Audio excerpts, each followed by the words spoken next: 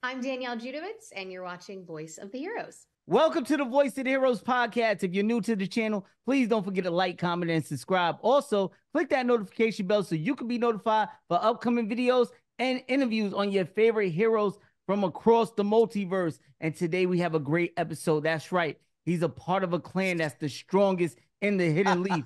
He's the captain of the 10th division that governs souls in the Soul Society. And he is one of my idols in Naruto Shippuden. Neji, man, welcome, Steve Staley. How you doing today? Thank you. Welcome, Wow, what a welcome. great introduction. Thank you. Thank you guys so much. Thank you for joining us. Now, our co-host is my boy Hidden Rose, my brother from another, and also Malo Uchiha, man. Let them know where they can find you at. What's up, guys? This is Hidden Rose. You can find me on YouTube at Hidden Rose. I also stream on Twitch some anime reactions. That's Hidden_Rose. Go ahead and hit that follow button. I'm Malo Uchiha. You can find me on YouTube, TikTok, Instagram, at Malo Uchiha. Some maybe Uchiha Malo, but that's how it go. He's too cool for school. Let's get into it. Steve, man, how you doing? Welcome to the show. I appreciate you joining us. Now, we have so many questions for you, but so little time. Let's basically get to know the person behind the iconic voice of Neji and Toshiro. Okay. Tell us a little about yourself. Well, I was not necessarily planning on going into voiceovers when I moved to Hollywood to go to school, but when you're young and you know a lot of people who are trying to make it, right? Everybody's got ideas and things. And a friend said, "You want to take a voiceover class?" And I said, "Okay, let's do it." And then it reminded me when I took it of all the fun I used to have when I was a kid, recording on a tape recorder with me and my friends and interviewing our parents and joking around. And I was like, this is exactly like what me and John used to do. And so I could tell right away that I was good at it. And then I began the work of getting better at it and then meeting the people you have to meet in order to get business done. Great. What was your gateway into the anime community? How did you obtain the role of Neji Hyuga? Kind of like what I just said about meeting the people you need to meet. At a certain point, you meet some people who say, "Let me recommend you to somebody." And at the time, there was a studio called Animes, and I was recommended to them by a couple of people, Bridget, Mona Marshall, maybe, and went in audition and got parts. And then that's all it took, because once you're on that roster, then you meet everybody who says, "Oh, you need to know this guy. You don't know Jamie?" That kind of thing when you're sitting in waiting rooms, and especially back in the day when we had to go to auditions no matter what it was for. So your word just gets around. And then so Naruto was just a regular audition like any other. I mean, it was a big audition because they were casting all the parts. And again, it was still live casting. So you were there in a waiting room, in an office building.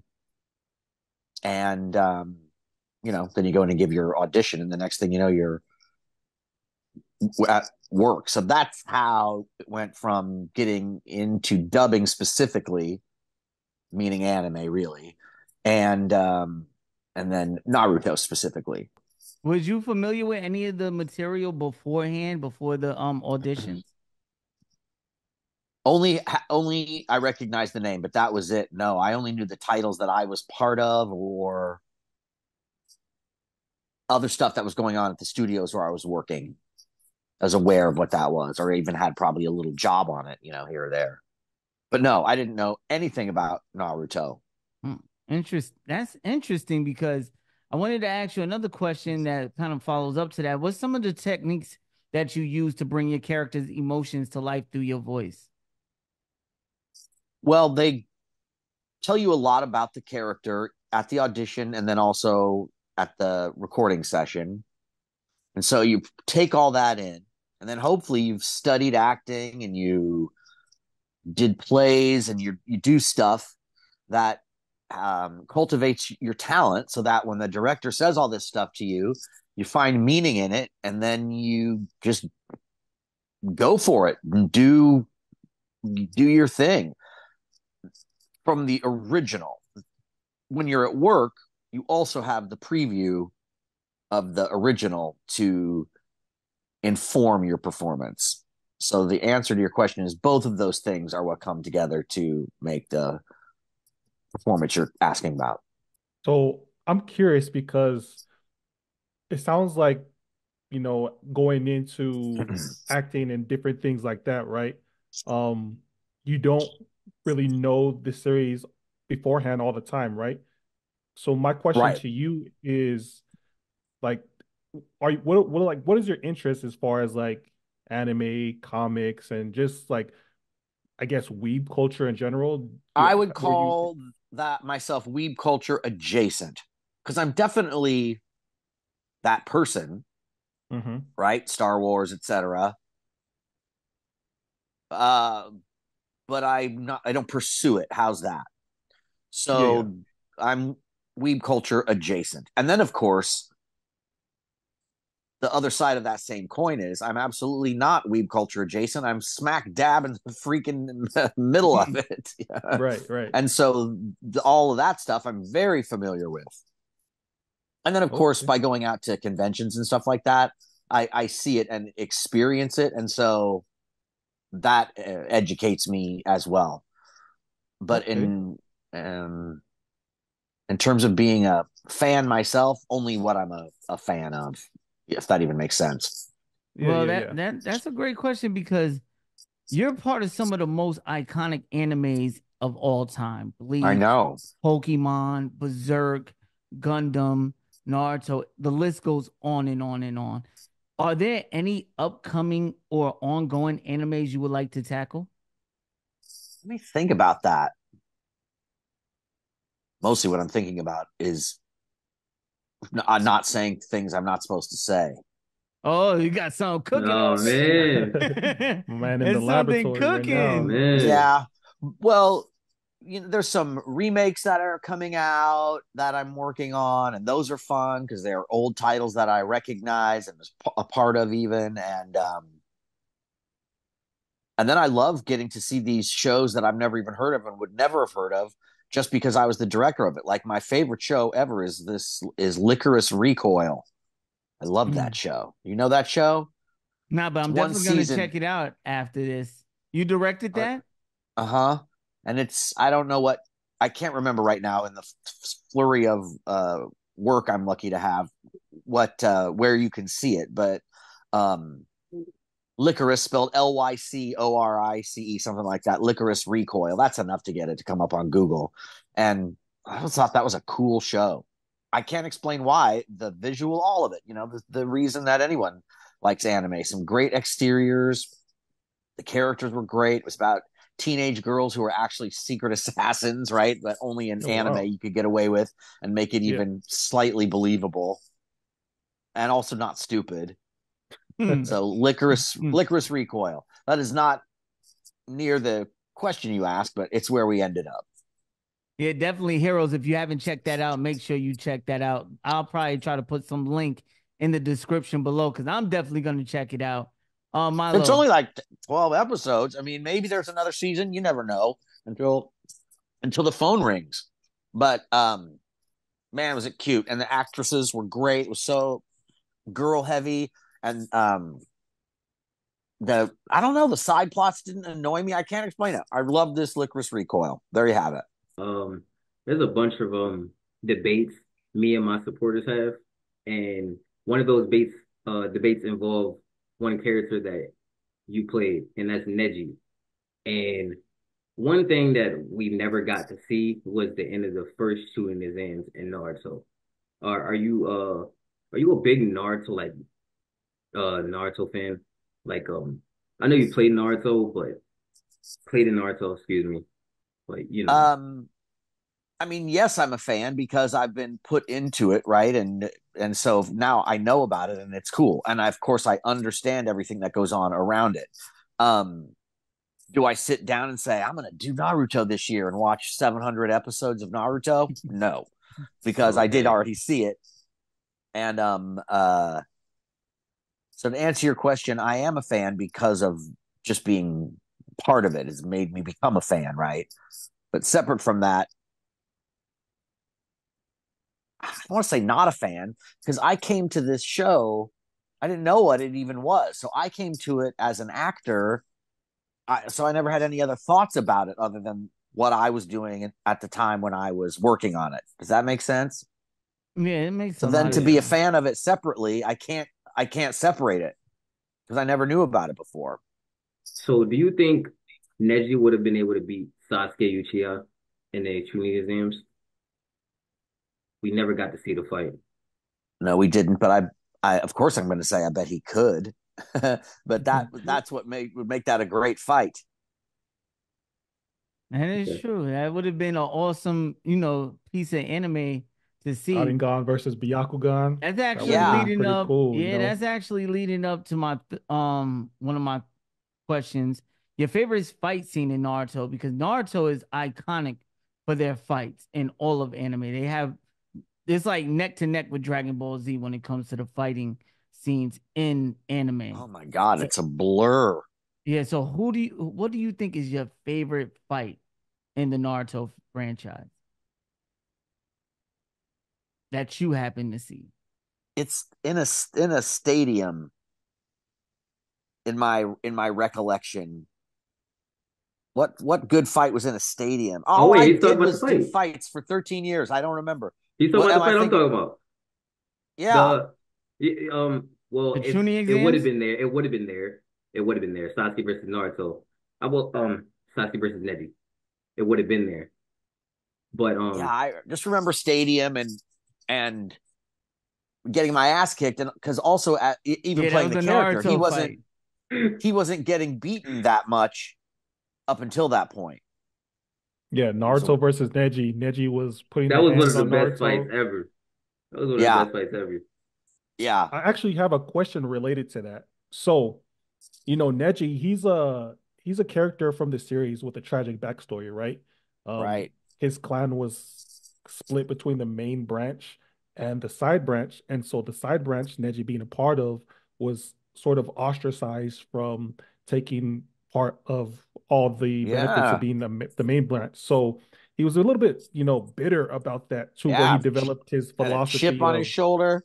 exactly. So basically, his philosophy was no matter what, you are basically tied to your destiny. So you can't change it, you can't escape it. In his case, you're stuck to your destiny until he met Naruto, who was able to show him as, you can actually forge your own destiny, right? Right, So believe it. basically, I'm wondering is how do you feel about, just that particular aspect of Neji? And how do you think that could pertain to us in real life? I think the fact that it's such a great growth sequence, I guess, is a way to put it. You really get to um, take a journey with a person who has to take a look at himself and then has some personal growth. As silly as that is to say, you can relate to it, or you learn something from it, or you see him forced to have to go through it. His Right, right. character Like, development in Naruto, between the character development in Naruto Shippuden, how do you feel about that? Like the characters taking more of That a back seat, that's if the you would whole say. journey. That oh, I don't know. I mean, it on one hand, I'm like, look, I had this job. They kept calling for like 13 years. yeah. I never even thought about that taking the back seat, even though I do see what you're saying. But I just always felt like I was right there in it. Sasuke in the darkness, you know, and I was just having fun at all those times. I was not, I was only looking at it from Neji's point of view. Does that make any sense? Now that makes Yeah. Right, perfect right. sense because you voiced Neji in the video games, movies, the All of it. television, see all of it. Now He I want to tried that ask you a 64 question. poems. Yeah, I don't know if you've seen the controversy on Twitter with Bandai going under fire about their new game that was released, Storm Connections. But a lot of people, even IGN, are claiming that they used AI generated voices for the new Storm Connections game, and you can actually hear it. And a lot of people are not supporting the game. People are not going out to buy it. The voice actors are getting their legal teams involved. How do you feel Oh, about it? That, and the SAG strikes and things like that. Did that affect you in any way? in one aspect of my career, the jobs that I would have that are theatrical voiceover jobs that work that one particular contract that we were striking against. Um, but since there were no other strikes against any of the other contracts, like the dubbing contract, we were still working. Um, Number one. Number two, as a director, I'm talking about, and then I'm not under a union guidelines for working on shows with union actors. Um, I don't know anything about the controversy that you're talking about, but of course, um, AI is obviously a area that needs to be addressed and kept an eye on, right? Because that, I mean, I hope that they get a good outcome, but I'm glad that the SAG went on strike. I'm all for labor saying "fuck you" in Right. any context. So yeah, I'm glad that we went on strike and that we were successful. So my question pertains to Neji and Toshiro as characters Okay. because they're viewed as prodigies within their own series, right? Toshiro being Uh what the huh. youngest Yeah. captain, and then also Neji being just the genius of the Hyuga clan. How do you Yeah. tap into that sort of archetype as far as a character? And do you kind of relate to that in some aspects of your life of being like a prodigy or anything like that? Well, I don't know about being a prodigy, but it is fun to reflect on those similarities, Yeah. and they are similar uh, in their way. Um, well, now you got me thinking about that. I can't remember what your question was. Well, basically, like, how do you tap into someone who's perceived as a genius? Because I know there has Ah, to be some sort of like, you well, know, that's where it comes down to having studied acting. As simple of mhm, an answer as that is, right? You take in this information, you figure out how to filter it through yourself, whatever your process is, understand what this guy's thinking and feeling and what it's about and what it's about for him and then what it's about for me in order to connect to it, and then addressing the truth of the moment by saying the line in that right. moment more than the arc of the story or whatever. So Okay. it's that understanding. Acting class is Yeah. how I connect to that. And then your technique is there and you show up because at work, there's no one.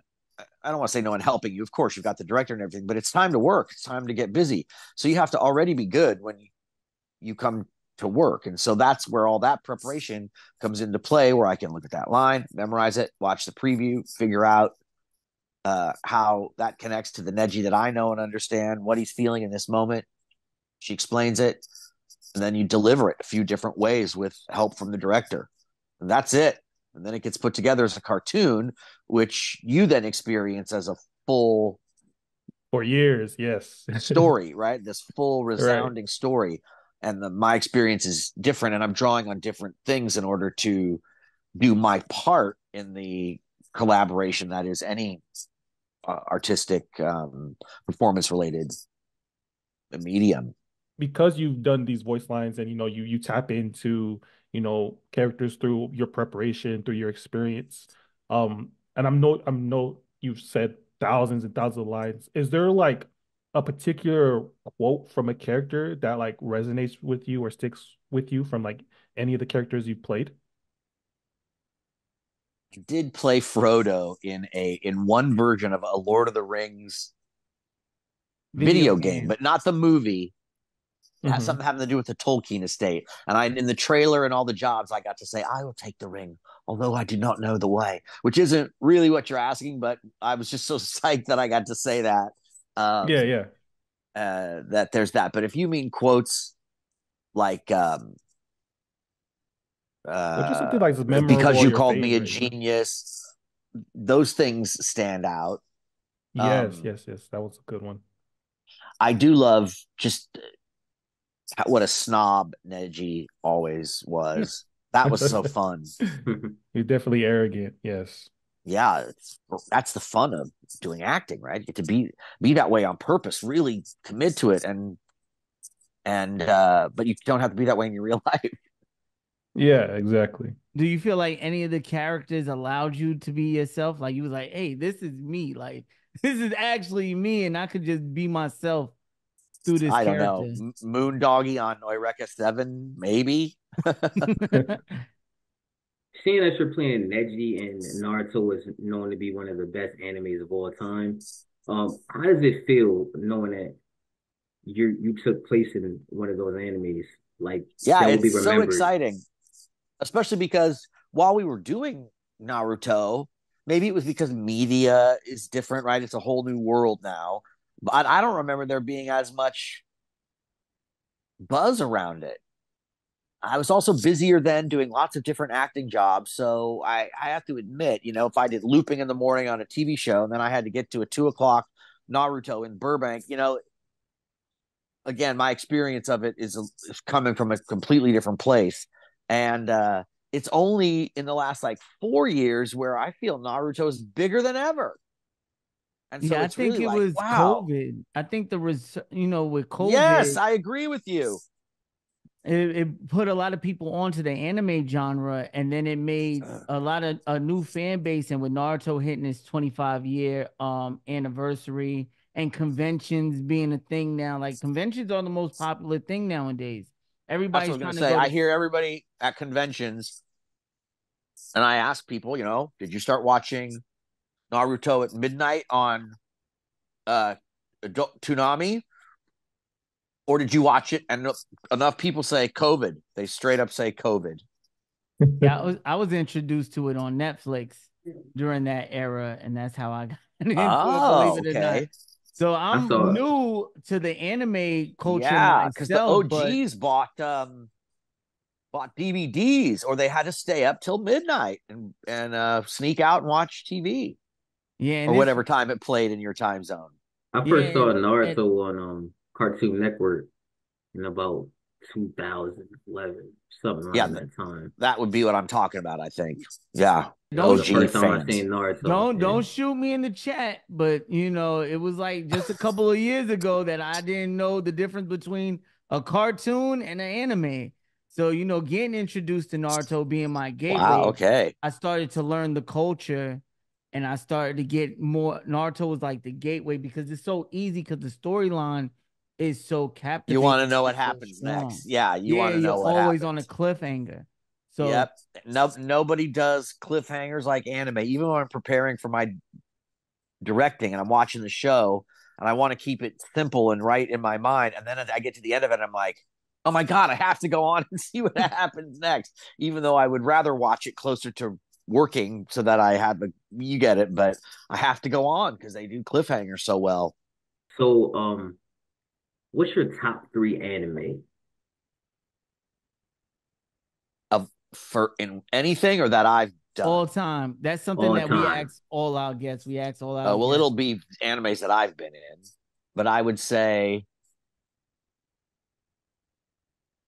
for all different reasons, Naruto and Bleach, 1, 2, and then my favorite of that I've been in, Heat Guy J. Heat Guy J. What was so good about Heat Guy J? Tell us a little about it. I Why loved the would way you it put it in looked. your I don't top even three? really remember what the story was, but I remember that I was the It's just young up there because hero. you was in it. Bob Pappenbrook played this older robot, and the exteriors and the cityscapes and this futuristic look it had. I just really loved that. So Heat Guy J, there you go. It's also a just a certain number of episodes. Licorice Recoil and Heat Guy J. Is there a reason why you picked Naruto over Bleach? Because Toshiro is actually he's actually a really nice captain in Bleach, and I like his ability he Oof. uses with his Zanpato. You how do you choose between Naruto and Bleach for me personally? And then again, in my life, those happened at the same studio. So I drove to the same place. They were all happening at the same time. So they're connected for me, really.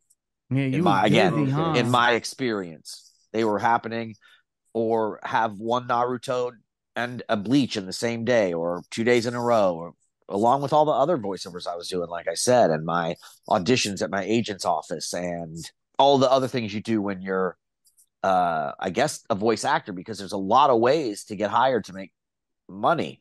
And so if you're busy and running around doing a 2 hour anime session in the morning when you've got a TV session on a hour long in the afternoon, there's a lot running through your head. Mostly, am I going to be late to my next job?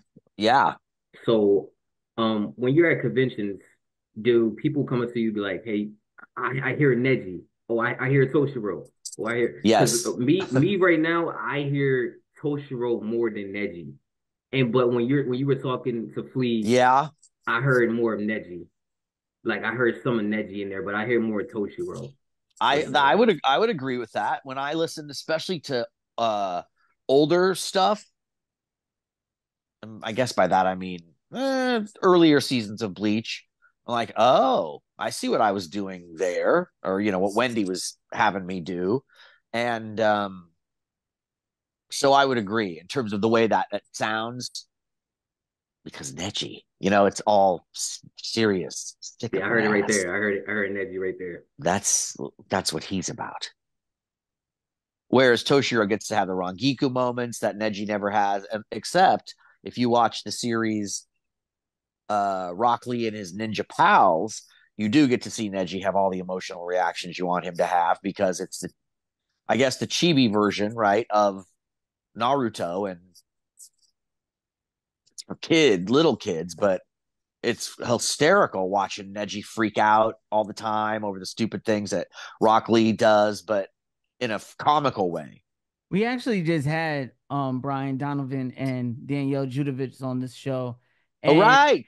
yeah, they was talking about, how they really didn't get to do no conventions, all together, like the team Mike guy or team. So, because Danielle said she didn't do much conventions, back then. She's just starting to do them now. Do y'all She is, see because we're all friends, right? I see her socially a lot, actually.